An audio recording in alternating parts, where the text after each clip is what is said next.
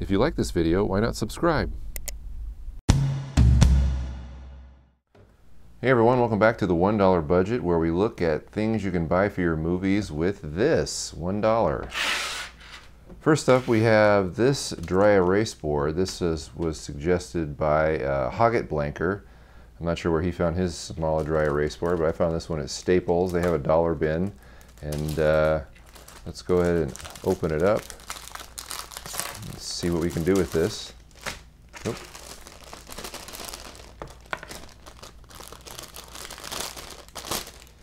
Now, Hoggett Blanker recommended you could use this as a slate. You could take like a Sharpie or something like that. We're just going to use this pen for right now. Let's see. So we got scene and take down the middle there. Any other kind of pertinent information you just put right there. And now you've got a very inexpensive slate. And of course, if you need to sync sound, you can always snap your fingers or whatever. Clap your hands and then do a waveform matchup and post. Sync your sound, and the pen comes with this nice little eraser. So there you go. It's an affordable slate for $1. I've also seen these replacement pens complete with the erasers on top at Dollar Tree, also for $1. So that's not too bad. Thank you, Hoggett Blanker. Okay, next up we have this suggestion from Insane Films. That's Insane Films. He found these fake grenades, toy grenades, at Dollar Tree. So I ran out and bought one. Looks kind of cool. Obviously we'll need some kind of a paint job for a convincing prop. Also has a nifty sound effect that comes with it. If you press on the lever. Not that you're ever going to use that in your movie, but it is kind of fun. So let's open it up and see what we get here. So we have, there's your pin and some plastic. And more plastic. And here you go. So looks fairly decent, like I said, with a coat of paint, either dark green or black or gray or whatever. And then your pin here fits like so, and you've got a fairly realistic looking prop there that you spend $1. Now it's pretty lightweight, so you could always open this up with the screws here and maybe fill it with dirt or something if you want to give it a more realistic heft. But if you want to compare it to an actual dud grenade, which I happen to have here, obviously this is the kind of old pineapple style, and this is the baseball style. I got this at an Army surplus store.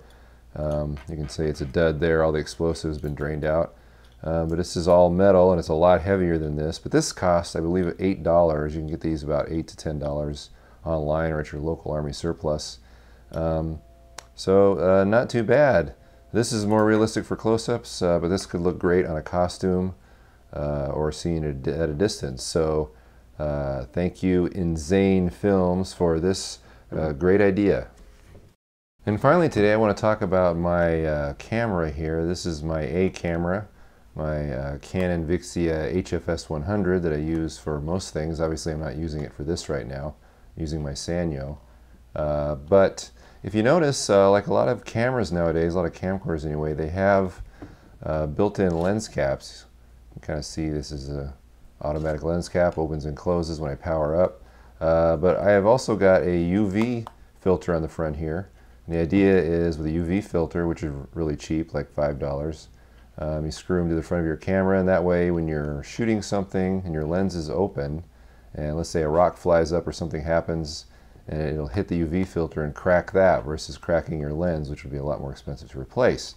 So I was wanting a way to cover up the UV filter with some kind of a lens cap on it so that I could protect the UV filter from scratches or whatever. So I searched on eBay and I found these lens caps according to my my thread size. My lens threads are 58 millimeters, so I looked up 58 millimeter lens cap on eBay and I found these for 99 cents. Now there's nothing on them, no brand name or anything, because they're obviously cheap knockoffs, but they have the spring-loaded clips, you know, that allow it to attach really easy. They cost 99 cents with free shipping, and now I have a lens cap that nicely fits on the front of my Canon to protect the UV filter from scratches or getting broken or whatever. So check that out if you need one. They're in all different sizes. Just, you know, type in the size of your lens threads. Could be 37mm all the way to 72. But they'll be there and they'll be really cheap.